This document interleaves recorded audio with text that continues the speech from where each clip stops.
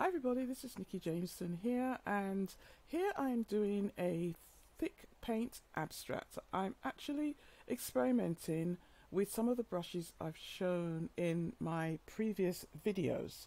So if you've been watching my channel, I have some videos about different brushes in Corel Painter, and what I was doing today was to do an abstract painting using some of these brushes. Now, it's quite important if you are painting in Corel Painter for the first time. What happens after a while is that you have some brushes that you particularly like and that you tend to go to again and again. So anyway, what I have done here, just to start this painting, and I'm going to close these, I'm going to close some of these layers. I'm going to close this layer here, and I'm going to close, I think that's the only one I've got open. So let's close that layer. So what I started off with was actually a blank white canvas, and then I added, because this layer is closed I can't paint on it, but I added, and you see it's put another layer there. I wanted to do a thick paint. I wanted to paint using the thick paint brushes, and in Corel Painter 2023 or any Corel Painter, what it does, if you're painting on a thick paint layer, it will add another layer for you. If you use a thick paint compatible brushes, which are part of the thick paint category, that's these ones which I'm actually on, most of the time it won't add a layer for you. But anyway, so what I did is I did some a background. I then blended that background, so I don't think we have anything on this one, but let's leave it for now. I then blended that background so that we had something a little bit more consistent and smooth, although since I'm using a paper texture here, I'm using a canvas called Dirty Canvas because I like a texture-y appeal in my paintings.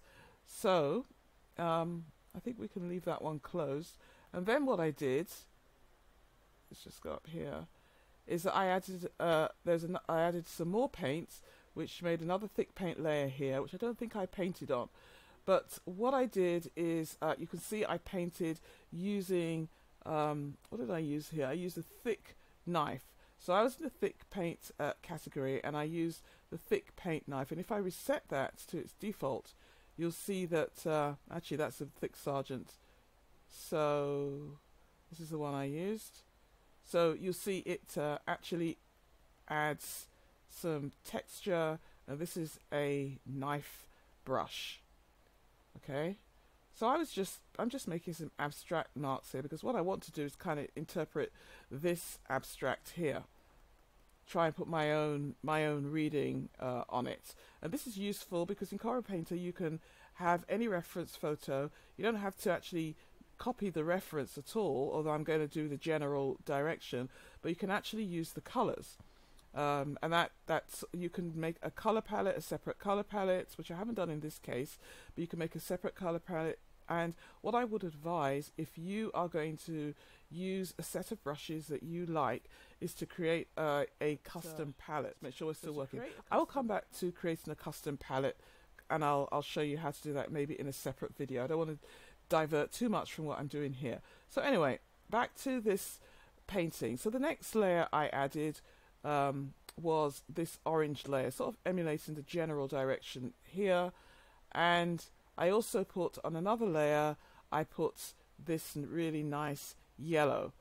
So what I was doing with the brush is I was actually blending at this point. So I'm on that's the white layer, and the layers, using layers gives you a lot of flexibility. So if you don't like what you do, you can change it.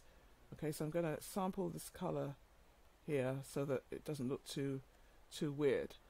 Okay, and then on layer 5 is the yellow. We have this, and then we have this. I was using a different kind of brush here, and I'm going to go back to my thick Sergeant, and I'm going to sample this color. and I'm going to, oops, I'm on the wrong layer here, so let's do Control Z. Let's go to the top layer, and then I can put in some color. Let's make it a bit bigger. Put in some color here. So because this is a thick Sargent and the reset is about 80%, it's kind of blending. Okay, it's blending this color in, which is actually what I want to do. And I'll obviously do a lot more work on this to probably give it a little bit more color variability and a bit more interest. Just sort of make it go over the edges, and I can do that on another layer just to break it up a little bit. But as you see, what I'm doing here is I'm working on the layer with this blue or dark, really dark color here. I'm just going to add, just for a bit of variability, add a little lighter color here, and I'm still using the thick Sargent. And what's pretty good about Corel Painter is that it tells you the last few brushes that you use, which is really, really such a help in a lot of cases, because if you're experimenting with a lot of brushes, or you're using a lot of brushes, the chances of forgetting which brushes you've used are very high. So I'm just going to sample this. Oh, why is it sampled the orange? For some reason it's sampling the orange there, but okay, we're getting the blue. Let's go back there, take that, okay, there we go.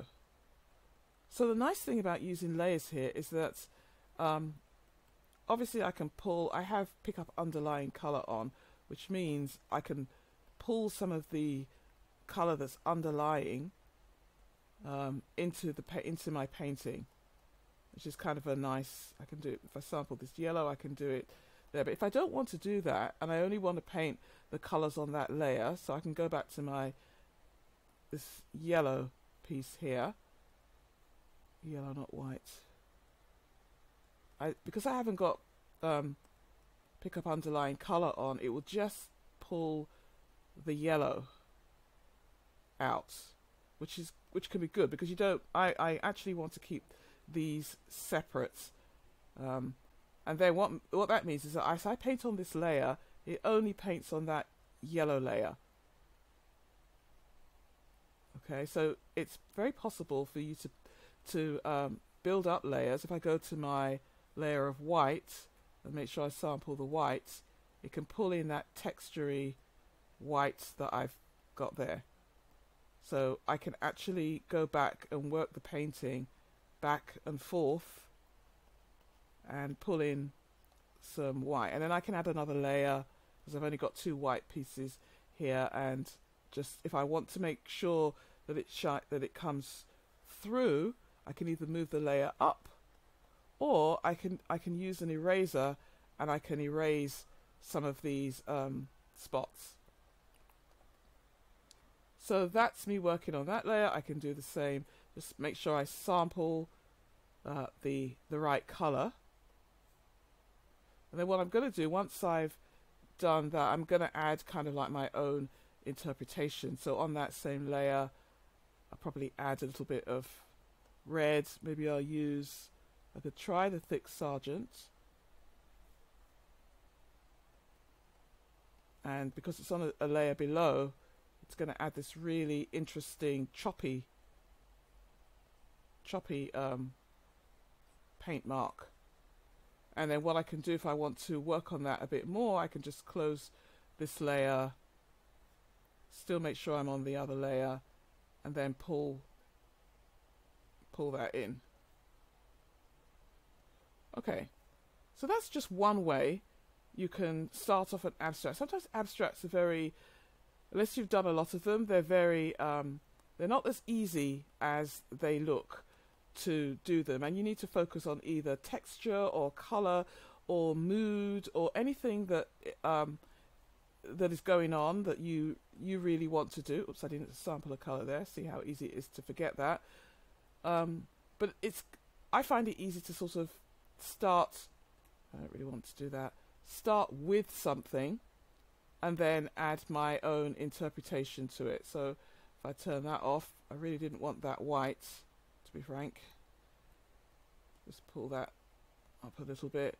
Then I can play with the different layers, building textures into the painting as I go. Okay, I hope you enjoyed this short video with the startings of an abstract, and hopefully I will see you in another video. Take care.